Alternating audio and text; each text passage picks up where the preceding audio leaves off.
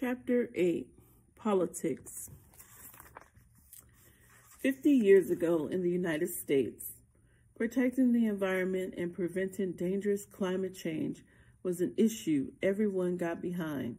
The two major political parties, Democrats and Republicans, took the same stand: make Earth cleaner and greener. In 1965, President Lyndon Johnson announced, "This generation has altered the composition of the atmosphere on a global scale through a steady increase in carbon dioxide from the burning of fossil fuels."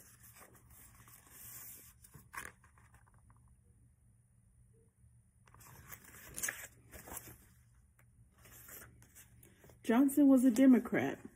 The next president, Richard Nixon, was a Republican, and during his presidency in 1970, Earth Day was established, a day to focus on protecting the planet. That same year, the U.S. government created the EPA, Environmental Protection Agency, to help protect human health and the environment. The Clean Air Act of 1970 was passed to control emissions and help air quality. Only one member of Congress voted against it.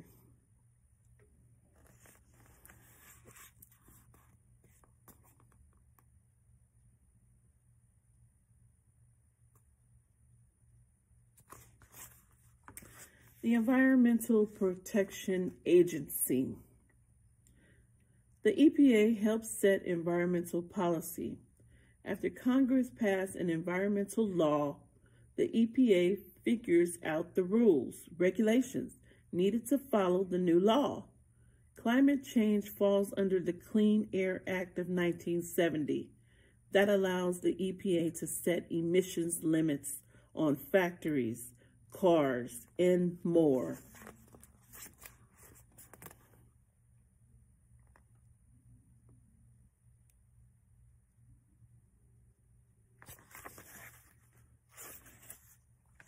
An environmental movement grew. Groups formed with the idea to protect the planet. Worldwide conferences were held, led by the United Nations, an international organization that works toward common goals among many countries. At the very first UN environmental meeting in 1972, climate change gained attention. The focus was on air and water pollution. The group also warned governments to watch out for activities that could lead to warming. Then, in the 1980s, scientists made a startling discovery. There was a huge hole in the protective layer of the atmosphere. Chemicals used in certain types of spray cans, like those for hairsprays, were destroying the ozone layer. The ozone layer is part of the upper atmosphere and has a high level of protective gas called ozone. Without it, harmful sun rays could reach Earth.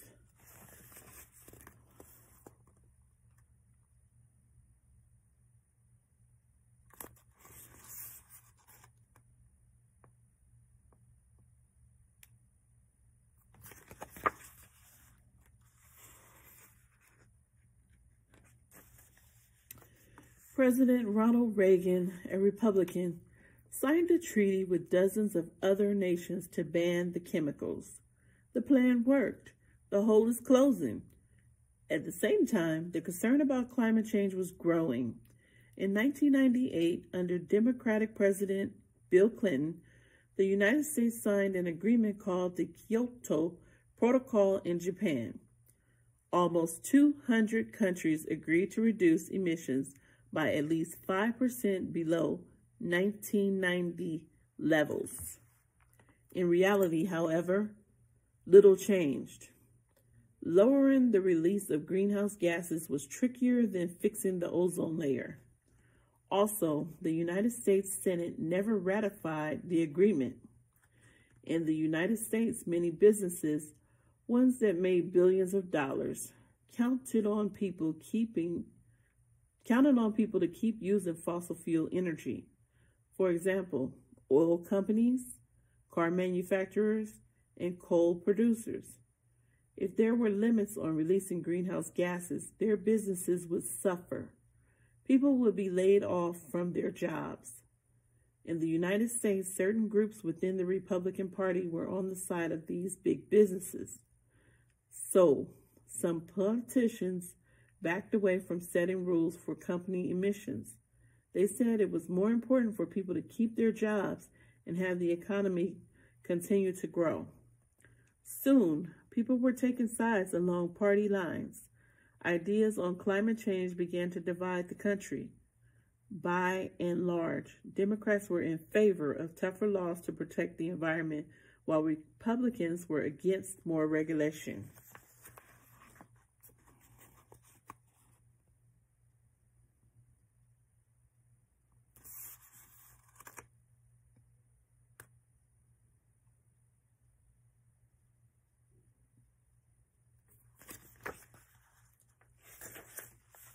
In 2001, Republican President George W. Bush formally pulled the United States out of the Kyoto Protocol. He claimed it would hurt the economy. Without the United States, one of the biggest energy users in the world, the Kyoto Protocol fell apart. With Democrat Barack Obama as the next president, there was another shift. He enacted the Clean Power Plan in 2015 to reduce emissions in power plants. It was a call for clean energy. That same year, representatives of nearly 200 countries met in Paris to discuss climate. Once again, an agreement was signed. The agreement stated that all the countries would take steps to slow climate change and limit greenhouse gases, and they would try to do it by a certain year. The target for 2020 to stop global temperatures from rising any more than 3.6 Fahrenheit, 2 degrees Celsius, higher than they'd been before the Industrial Revolution.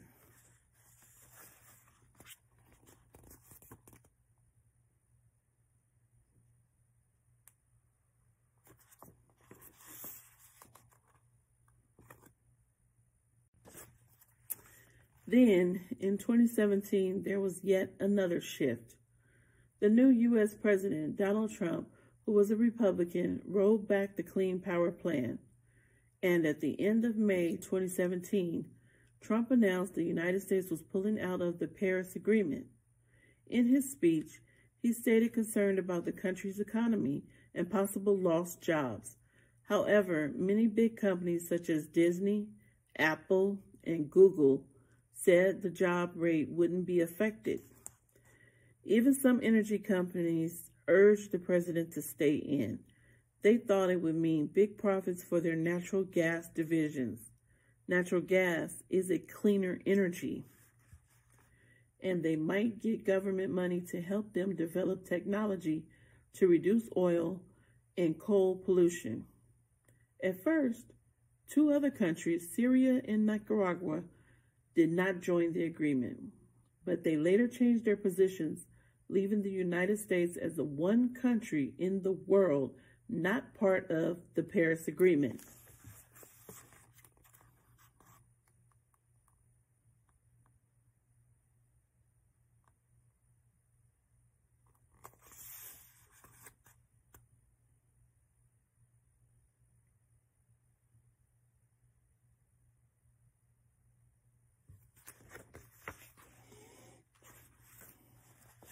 Well before the U.S. withdrawal from the Paris Agreement, protests had been organized and rallies held all around the country. People who were worried about the future of Earth participated. The March for Science was held on Earth Day in 2017. Hundreds of marches were held across the country, with the main one in Washington, D.C. Scientists organized the marches to point out their role in helping the planet. They wanted to make sure that fact-based scientific studies of our world's environment continued. Just days later, the EPA announced its website was undergoing changes that reflect the agency's new direction under President Trump. In the meantime, information about climate change was removed. The announcement was followed the very next day by a series of already planned People's Climate Marches. The sole focus, climate change. Around 200,000 people from all over the country gathered for the main march in D.C. One high school student went to the March for Science near his Boston home. Then he traveled to D.C. for the People's Climate March. I wanted to deliver the climate facts directly to the center of government, he later stated. Why? Because the risks are so great. March for Science.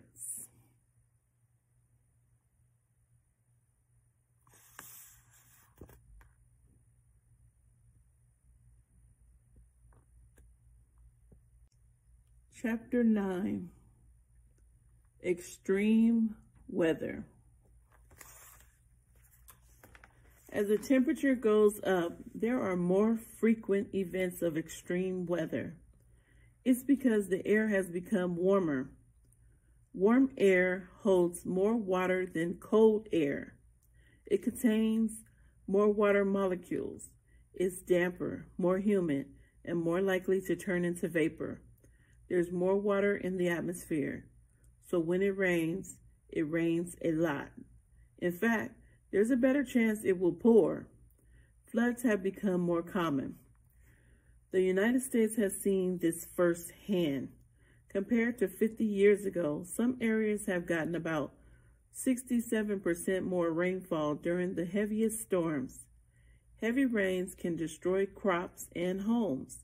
When these rains hit mountains, they can cause landslides and mudslides. Rivers flood, bridges collapse. People may die. With a warming planet, events like these are expected to happen more often.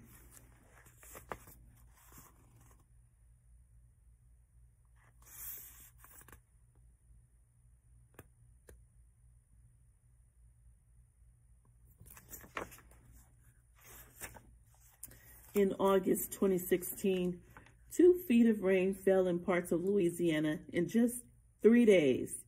Climate scientists took note.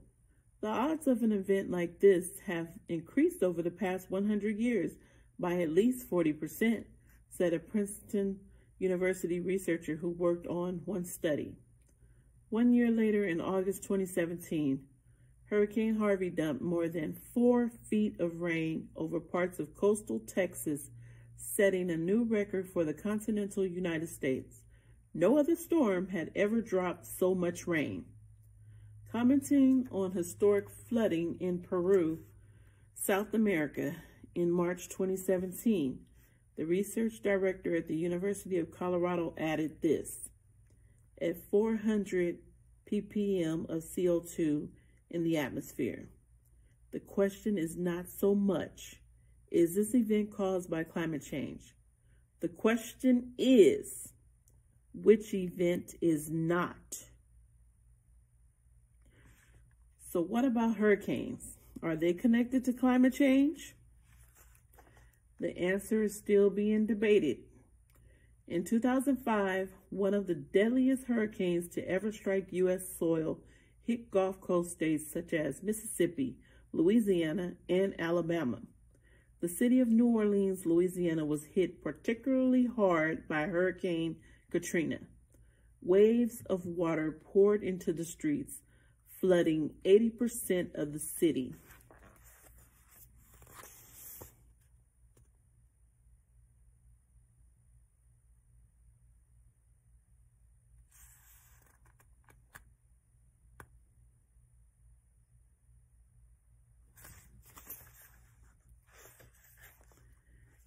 Seven years later, Hurricane Sandy devastated the Northeast. Entire towns in New Jersey and New York were underwater. Once again, the monster storms turned the nation's attention to global warming. Some studies say it's too early to tell if climate change was the main reason that those storms were so huge. Modern records only go back a few decades, so it's difficult to compare big storms of the past to most recent ones. Some facts, though, are clear. sea levels are rising, and higher sea levels cause major flood damage. The Arctic Ocean is warmer. Ice melts, causing seas to rise. Plus, warm drops of water expand. They take up more space. With those effects, global sea levels have gone up about 8 inches over the past 100 years. During storms and hurricanes, heavy winds cause a storm surge, a sudden, powerful push of water onto land. With higher waters, the surge is greater. Water covers more land, doing more damage. Hurricane Sandy had a record storm surge 13 feet in New York City. In regions near coast, rising water levels mean higher daily tides and more flooding too.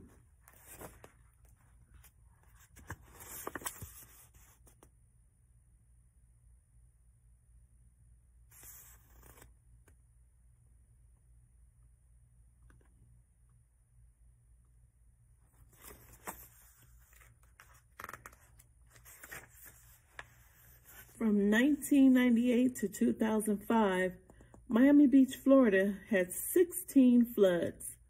From 2006 to 2013, there were 33 floods, more than twice as many. Generally, regions that are already wet will get even wetter, but dry inland areas face other problems, and it's likely those problems will start with heat waves.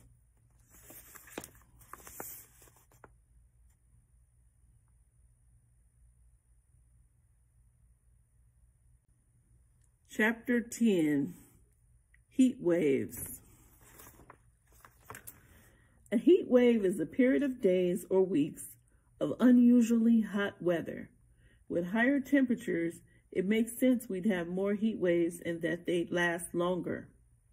In 2010, Russia experienced one of the worst heat waves on record. For the first time ever, temperatures reached 100 degrees Fahrenheit there. Unused to those conditions and not prepared, about 55,000 people died.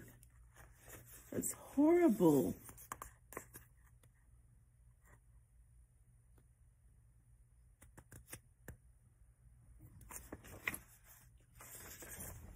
Experts from the National Center for Atmospheric Research and other institutions say if greenhouse gas emissions aren't curbed, the number of abnormally hot days could become much more frequent. According to Dr. Michael E. Mann, the Distinguished Professor of Atmospheric Science at Penn State University, and Dr. Lee R. Kump, Professor and Head of the Department of Genosciences at Penn State, by the end of the century, St. Louis, Missouri, could have more than 40 continuous days of brutal temperatures. And more heat waves means more droughts, long periods with very little rainfall. It may seem strange that global warming can cause both droughts and floods. After all, they are opposite conditions. But remember, warm air holds more water. So in areas with little rain, high temperatures pull moisture from Earth's surface into the air. These drops evaporate, disappear in the heat. So the air pulls even more moisture. The ground becomes dusty. Lakes and ponds dry up. Think of a pot of boiling water, boiling on a stove. Water in the form of steam escapes into the air. The water level goes down. Leave the burner on too long and the water will disappear. Only a burned pot is left, like parched, cracked ground. California was in a drought from about 2012 to 2016. It was considered part of a 15-year mega drought that lingered across most of the western United States.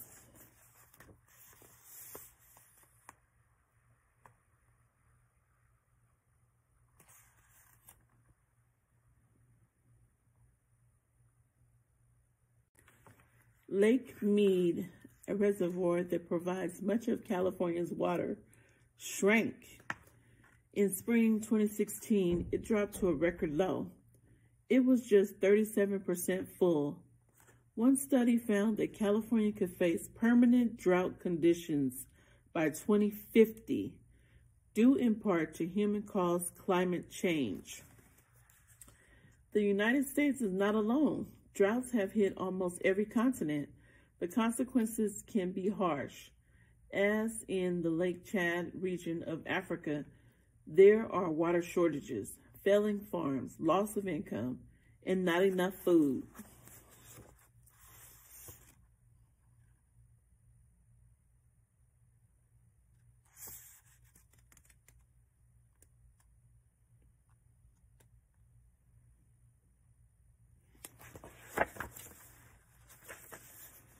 Chapter 11, Famine and Fire.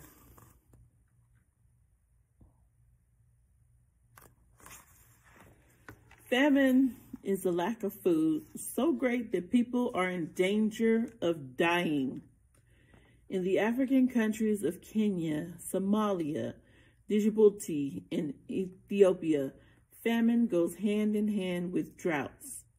Generally, the region has 2 rainy seasons each year, but when the rains don't come, drought follows. In 2011, the region was hit by the worst drought in 6 decades. Soil grew sandy. Plants wilted. Farming was impossible. Food was scarce. Many families herded animals for a living, but the herds, like farmers, were in trouble. Without food or water, the animals were dying. In Somalia and other countries, thousands of families left their homes in search of water. They traveled hundreds of miles.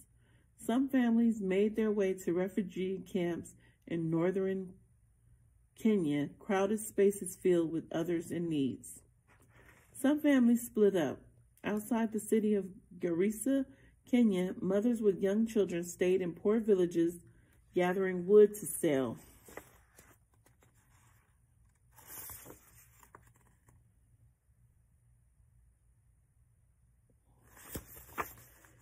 Gathering wood to sell for pennies.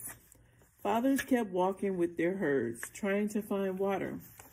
No one had enough to eat. In July 2011, the United Nations declared a famine in Somalia.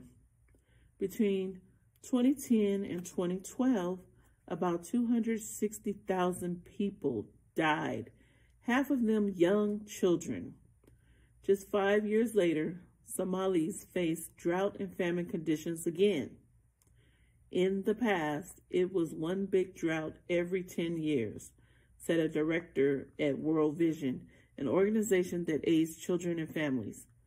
Then it came to one drought every 5 years, and now the trends are showing that it will be one every 3 to 5 years. We are in a crisis. Climate change may not be causing every crisis, but it makes conditions more extreme. In dry areas, droughts and famines are more likely to happen. And in the American West, where there are vast forests, drought leads to a different kind of disaster: wildfires. A warming climate means shorter winters and longer, hotter summers. And during those long, hot summers, trees dry out. Like kindling, they catch fire quickly, and fire spreads faster. Each year, raging wildfires sweep across states from California to Colorado. They start in forests, maybe from a lightning strike or campfire. Flames leap from tree to tree, shrub to shrub, jumping to grassy fields, closer and closer to communities.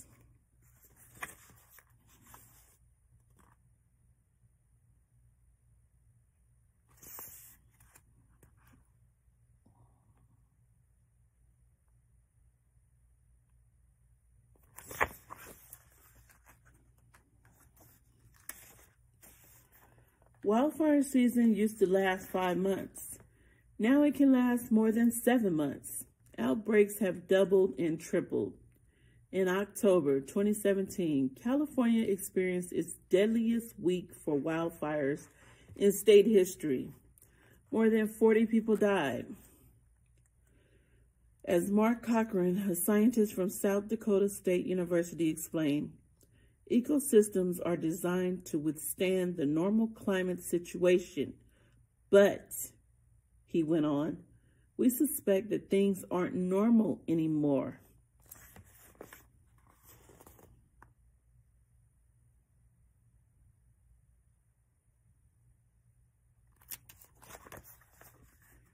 Danger.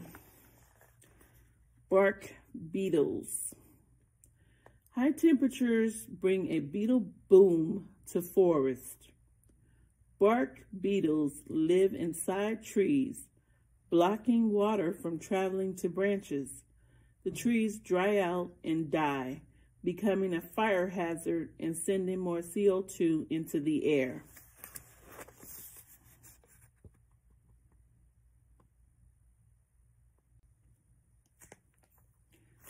Chapter 12, Trouble at Sea.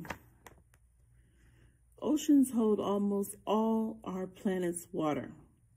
They also hold a lot of CO2, and that causes major consequences. When CO2 joins with seawater, it forms a kind of acid, a harsh chemical. It changes the water's very nature. Sea creatures such as certain clams and oysters make their own shells. The shells help protect them. But with more acid in the water, the shells grow weak. They can even dissolve. Young clams and oysters die off. Entire species are at risk. Krill in the Antarctic. In the warming Antarctic Ocean, krill, tiny shrimp-like creatures, are in danger. Their life cycle is tied to water temperature, CO2 levels, and how much seawater there is. With these factors changing, survival is difficult. Although climate change may not be the only cause, krill populations have dropped by 70 to 80%. Krill are a major food source for whales, seals, penguins, fish, and seabirds, some of which are food sources for other sea creatures. Without krill, the entire ecosystem is in danger.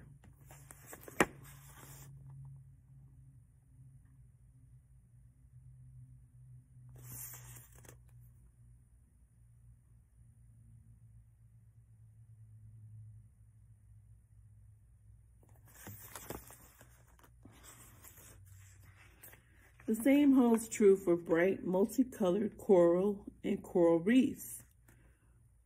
Coral polyps are sea animals similar to jellyfish found in tropical waters. As coral polyps grow, they produce limestone. This creates a hard coral skeleton which grows and grows. Eventually, a coral reef builds up. The Great Barrier Reef lies off the coast of Australia. It has almost 3,000 reefs and hundreds of small islands. It teems with sea life, sponges, plants, and schools of colorful fish swimming in and out of hiding spots. But the reef is in danger. Water chemistry is changing, and so is the water temperature.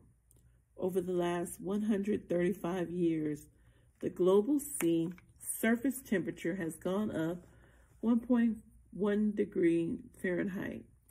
Like most climate factors, a small change can make a big difference. And studies show that the most warming has happened most recently. It shows a trend.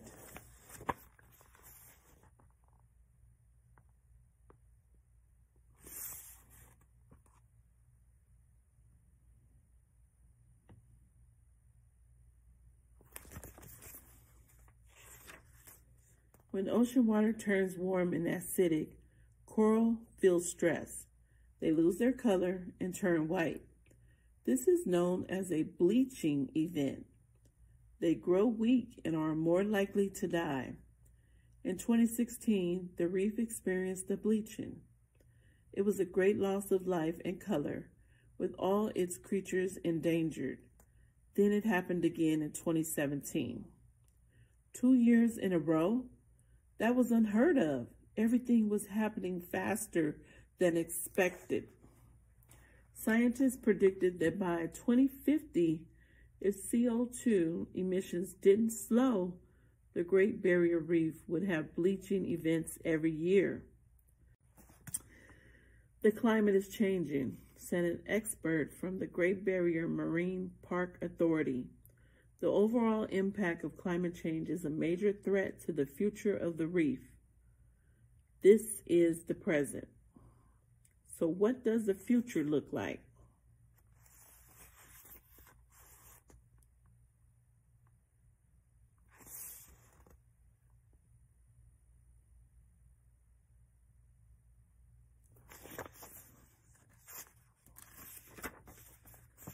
Chapter 13, the present and the future. By the end of this century, oceans could be significantly warmer. Underwater habitats could be in even greater danger. But what if emissions are greatly reduced? Even then, sea levels would still rise a foot or two. What if emissions aren't curbed? Sea levels could go up more than 6 feet. But even with the lowest rise, regular tides could be more like king tides. Those are the highest high tides of the year. In Florida, steps are being taken to control flooding. Roads are being raised above sea level. Shopping malls are being built with protective barriers. California, too, is thinking ahead. Some areas already have a system to recycle wastewater into tap water to increase supplies. From Florida to California, from polar bear habitats in the Arctic to coral reefs in Australia's Great Barrier Reef, climate change is affecting entire regions. In 2012, we were about 2 degrees away from the critically dangerous rise of 3.6 Fahrenheit. But since then, we've had yearly record-breaking temperatures, and scientists are still figuring out the exact warming for the decade. One thing is for certain: if emissions keep increasing, their effects can get much worse.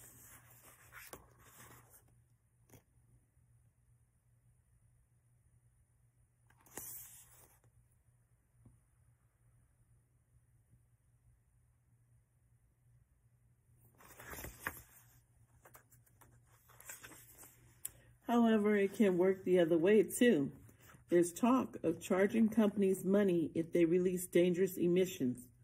Businesses won't want to pay a carbon tax, so the hope is they'd find another way to power their companies. Some states have formed the United States Climate Alliance, pledging to still meet the Paris Agreement goals. California Governor Jerry Brown even met with the president of China to discuss climate change. And on June 6, 2017, Hawaii, a group of islands sure to be affected by rising seas, became the first state to sign greenhouse gas reductions into law. It's a signal that our planet's dependence on fossil fuels can change.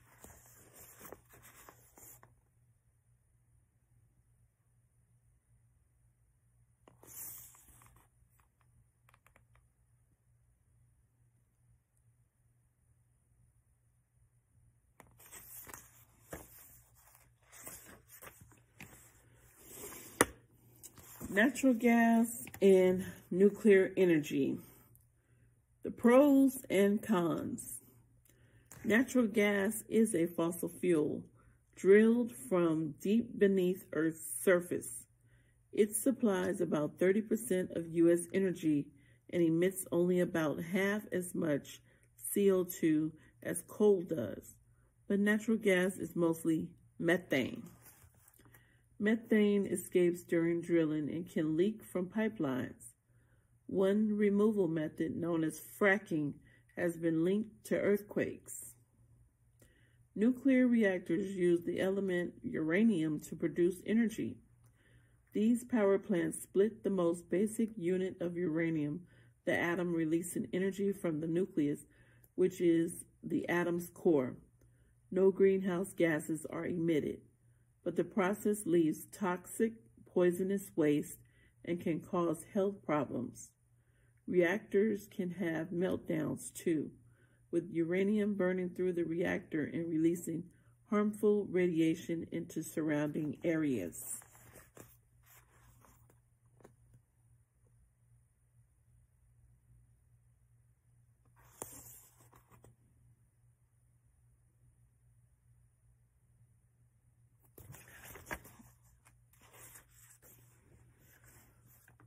All over the world, people are already using renewable energy. Some sources generate power with zero or very little emissions, and they'll never be used up. Plus, renewable energy has become cheaper over time. It's a growing industry. In 2016, more Americans were employed in solar energy work than in coal, gas, and oil jobs combined. In rural areas of Africa, China, and India, solar panels are providing power to villages. Earlier, these areas couldn't connect to electric grids. Now people have refrigerators, lights, and more. It's changed lives. In Chile, a giant new solar power plant was built in a dry, sunny desert. It can provide electricity for 1 million people. Solar panels are springing up in parking lots across the United States. They're set up as canopies above cars, protecting them from heat, rain, and snow.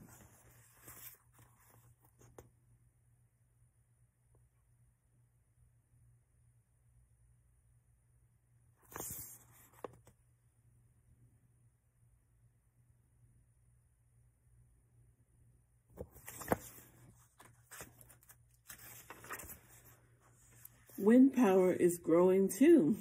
More and more turbines are being built on farms. They can power one farm or many. Everywhere, people are driving electric cars that don't burn fuel, or hybrids. They use a mix of electricity and gas. Any kind of cycling saves energy. So does walking, taking a bus or train, or carpooling with friends. It means fewer vehicles on the road. What can save energy at home?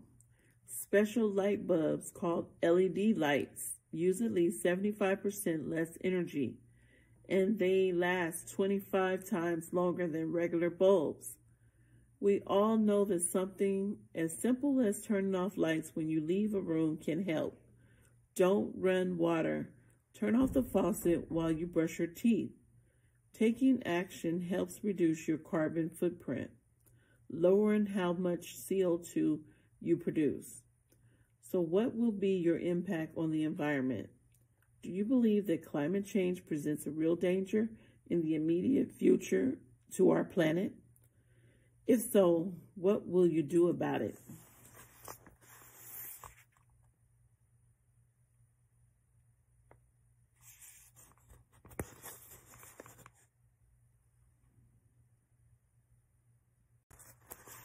Timeline of climate change.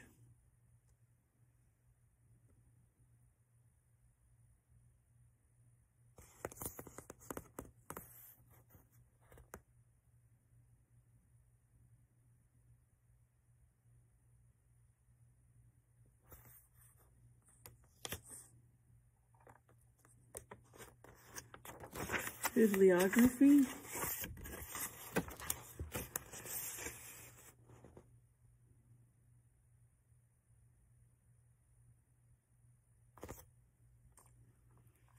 The end.